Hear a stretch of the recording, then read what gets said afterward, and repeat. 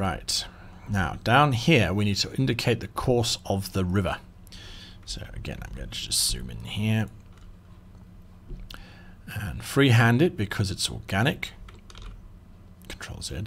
Freehand it because it's all organic. And run off the river in this way. Down there.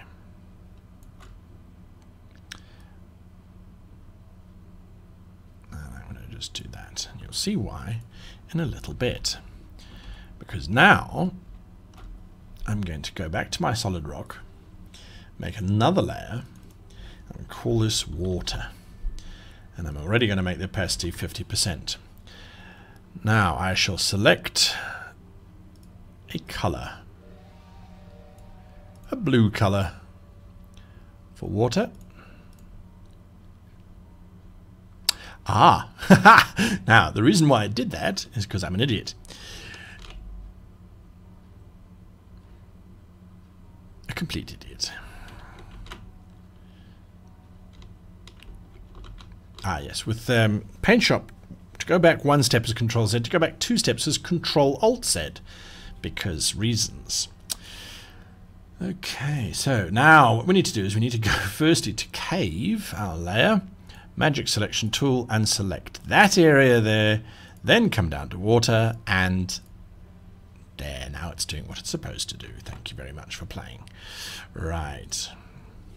Now we can clearly see where the water is and is not. We did want to create some more water references a little earlier on. So to that answer, we will come back here. I'm going to select, holding down the Alt button with my brush tool selected. I'm not going to do that. Yes, I am. No, I'm not. Sorry. Okay, so what I'm doing is I made a mistake there. I should have kept my water color, and you're going to see now why when I come back to it. So I'm on Cave, back to my Cave color. We're still at size 3, which is fine.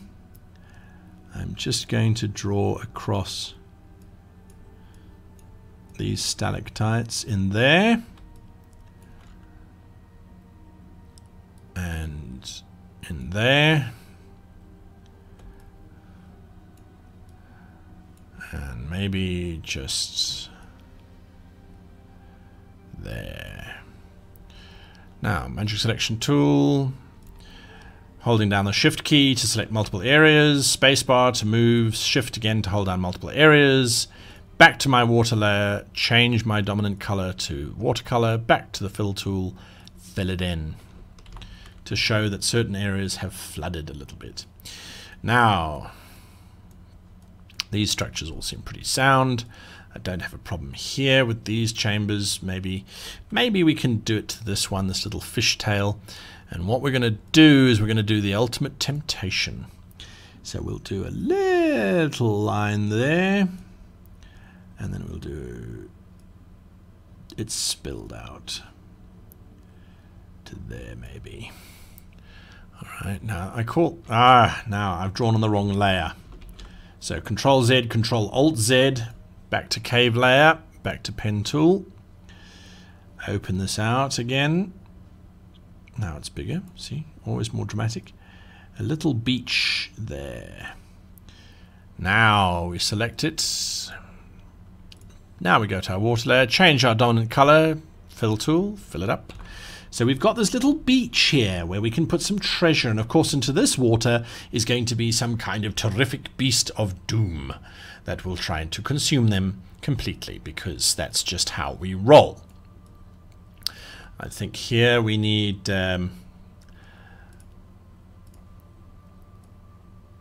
hints of things to come, if they've come in through this area, of course. Never can tell with players where they're going to come from. Just to add a little bit of water in there. Okay. Happiness there, there, and there. Alright. The kitchens need a well, and We go back to pen tool. And we said the bathrooms need wells as well. So now we're actually going to go to brush tool to indicate that this is a bathroom, this is a kitchen. We're now getting to the point where we now start to populate our map with geography. We still have to indicate that this is the outside though. So there are a couple ways that we can do that, and it's really up to you as to your personal preference, how you want to make that happen. You could fill this up with green if you're not worried about print issues. Although nowadays everyone seems to be happy to print in colour. In my day, black and white was the cheapest way to go. Nowadays, of course, it doesn't really matter. Whatever looks nicest and whatever you prefer really is the correct answer. Another option, which I will show you now, change this back up to 6, is to go onto our solid rock layer, zoom in, and you can literally draw these kind of lines coming off of the structure to indicate sort of height. It might not work for everybody, but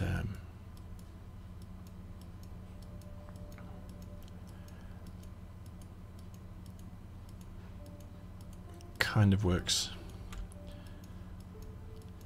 for me. This is one of those maps where the code, the key, would be a separate page just because the map's so big. This page is set up as an A4 page. I always try and fit things onto A4. You can always print them as A3. They maintain this scale and that sort of thing quite well. But yes, this one would definitely fit onto its own page. Now, I did speak about making this a 2-level affair, but to be perfectly honest with you, I've never really seen the reason, in this case anyway, I don't see why a height elevation would make any difference. Stairs going up, stairs going down. I think, personally, that this complex is, well, to be perfectly honest, complex enough. I don't think it needs a second level. If you feel that you wanted to add a second level, then by all means go for it. Now, traditionally in Dungeons and Dragons and most dungeon crawlers, the idea, well, there we go, that sort of indicates the outer edge of the structure, if you like. You can do the same on the river course. I just finished off the river here simply so that, well, it finishes off. You can, of course, erase this edge. Unless you're really obsessing about drawing the surrounding geography, I don't see the value of adding in more detailing there.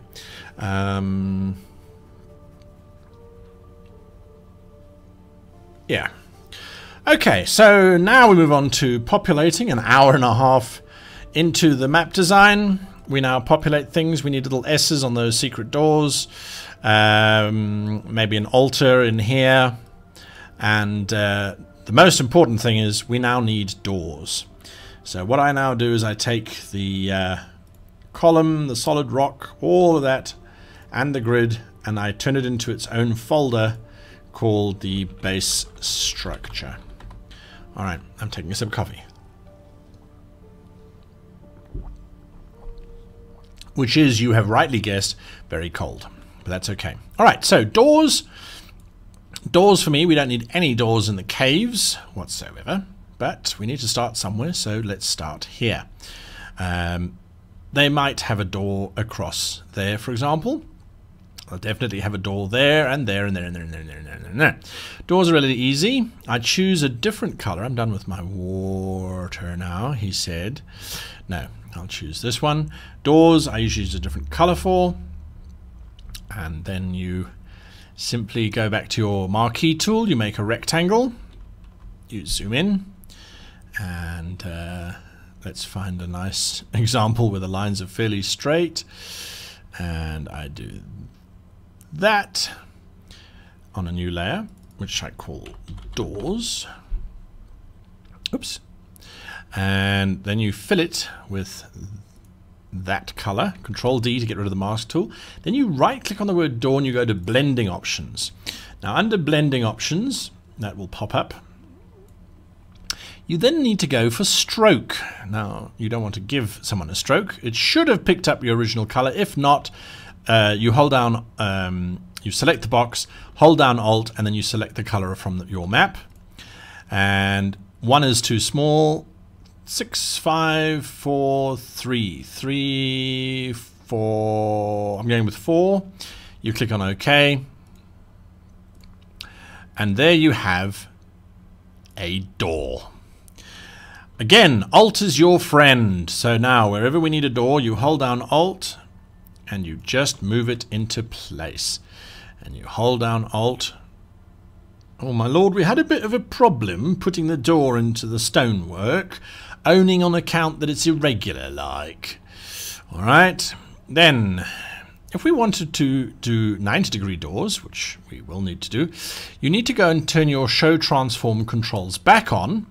Get that little curve, I hope you can see it on the video, there's a little arched arrow. Then, and I screwed this up, but anyway, you hold down Shift and then you rotate it 90 degrees. Then you click on OK. Then you get rid of those show transform controls. Now the reason why I say you get rid of them is because they become damned irritating if every time you select it, it's trying to reshape your door. So you turn them off and then it doesn't do that. Now what I should have done is duplicated this door first, which I didn't, so whoops, that was bad.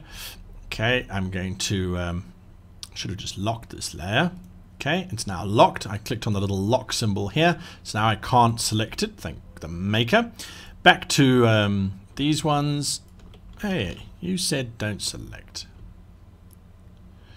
Alright. Sometimes you just have to be careful.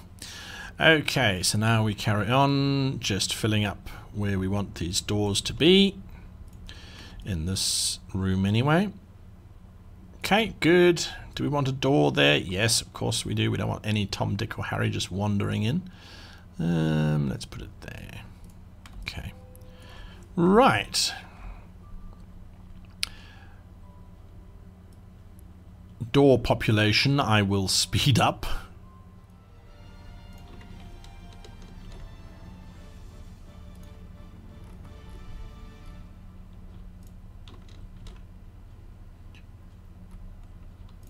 Okay, so now all the doors are in place. I'm just collapsing them all down. Whoops. Into their final spaces. So now we've got doors in there. Okay, very last thing that we need to do. And again, it depends on how much detailing you want to put in, and also whether you, because these maps are digital, you can choose to use them for different things. I'm just going to simulate some bars here. Oops. What's happening? Oh, I'm on the door layer, which is still adding the stroke to it. So I'm going to make a new layer here. And just make it a little bit smaller. Clink, clink, clink. To represent bars.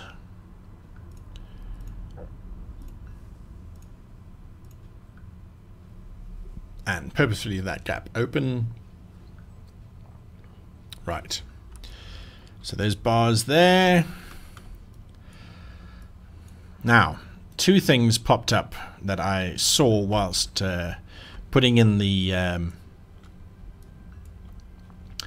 doors. One was that this corridor leads directly in, and so this trap would be redundant. So what we're going to do here is we'll put in some bars. It's not very even, is it? Some bars there to indicate that there's a portcullis that prevents any kind of entrance or exit. It just makes it more difficult, let's put it that way. Then also there's a doorway here that opens up into a column, which is not very pretty.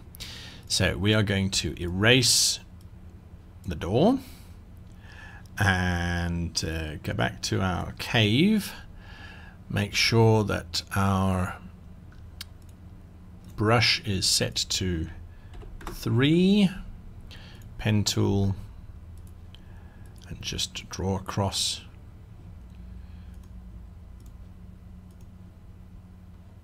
Now why is it not letting me do what I wanted it to do? Because this is maybe there, I don't know. Yep, stroke path, delete,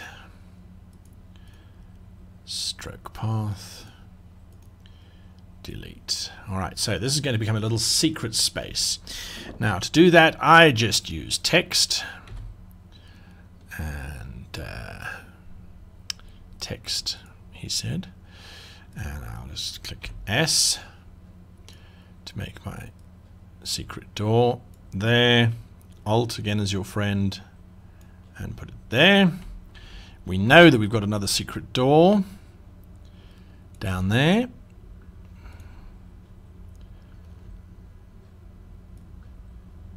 So we'll carefully pull it there. And then we have another one there. We'll go to our transform tools, hold shift down, rotate it 90 degrees. Yes, turn off transform tools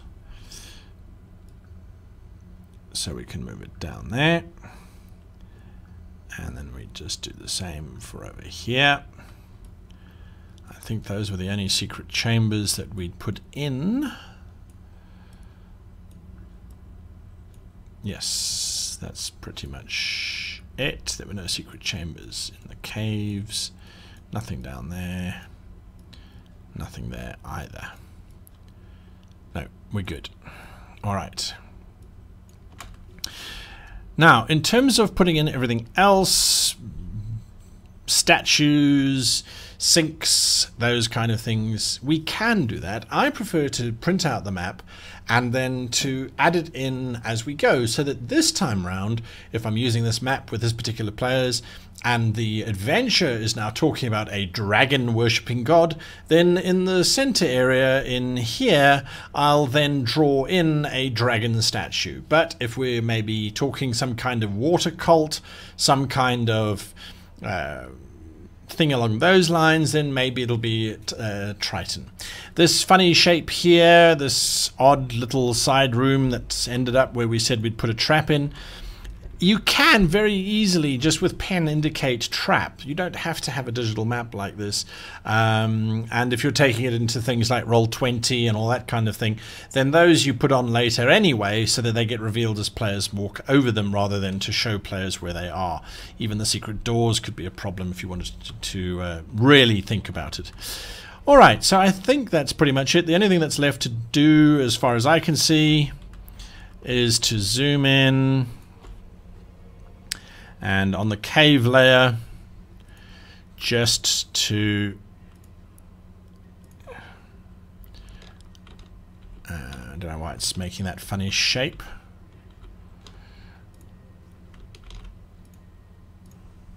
Or why it's not filling it in nicely. We're on fill.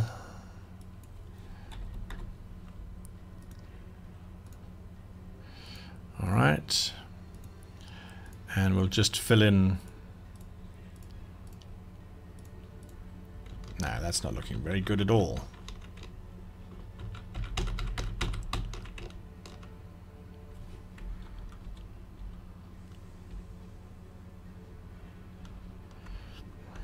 All right. Well, then we go with the old-fashioned method, don't we?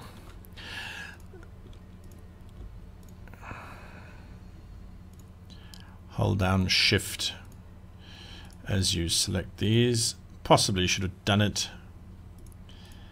as we were going along, but more fool me for not. As long as you hold down shift, you're okay. You don't have to hold it down when you're moving around the map, just whenever you are clicking on it.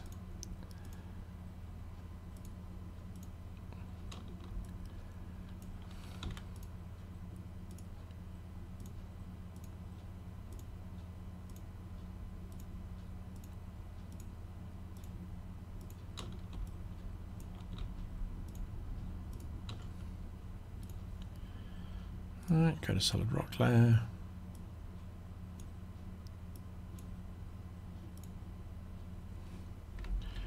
Always zoom out to check that you haven't stuffed up somehow.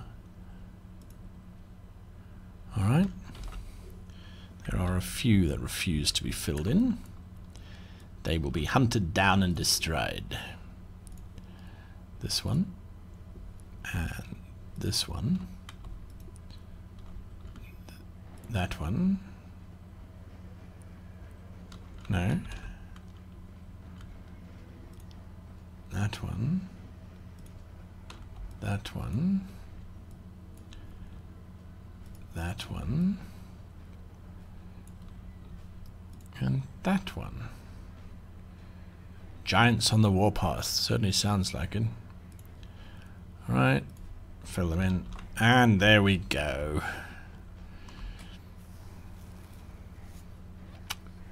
Except for you three. Did I not press shift?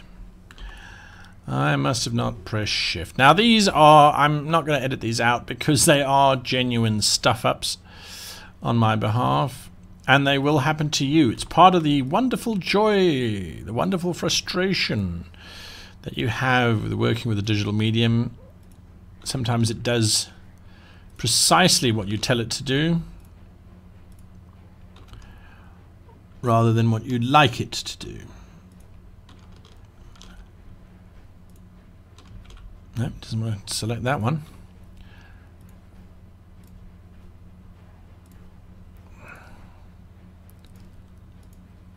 Alright, each in turn gets its own fill. Alright, there we go. I can live with that. And that is the tutorial on how to draw a cave system plus a underground dungeon complex type of system, at least certainly from my approach. You've seen how I look at it in terms of story as I go along, how I try and make sure that it sticks to some kind of plan, sticks to some kind of logic in terms of its design. And I hope that it has been useful and informative. So until next time, I wish you and yours the very happiest of mapping and gaming.